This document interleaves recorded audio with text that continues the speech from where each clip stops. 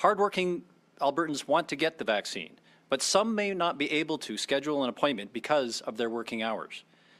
And they may not be able to afford a loss of pay, which is a barrier to getting vaccinated. So to address this issue, our government intends to introduce legislation that will amend the Employment Standards Code to provide a COVID-19 vaccine leave. If passed, it will give Albertans up to 3 hours of paid time off to get their vaccine. As with other leaves, Albertans cannot be fired or disciplined by their employer for taking this leave. Leave can be used twice if Albertans are getting a 2-dose vaccine. Now, this leave applies to full-time and part-time workers regardless of the length of service.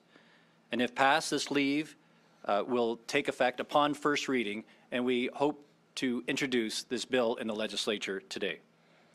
Now, as always, we encourage employers and employees to work together on scheduling appointments, minimizing the impact on employees and also minimizing the impact on employers when taking this leave. But getting more people immunized means that we are getting closer to be able to reopen our economy. It makes it easier for Albertans to get vaccines, taking us one step closer to the end of this pandemic. This helps our economy, protects lives and livelihoods, and helps get Albertans back to work. We intend to introduce it today with the legislation to say that it would take effect upon first reading.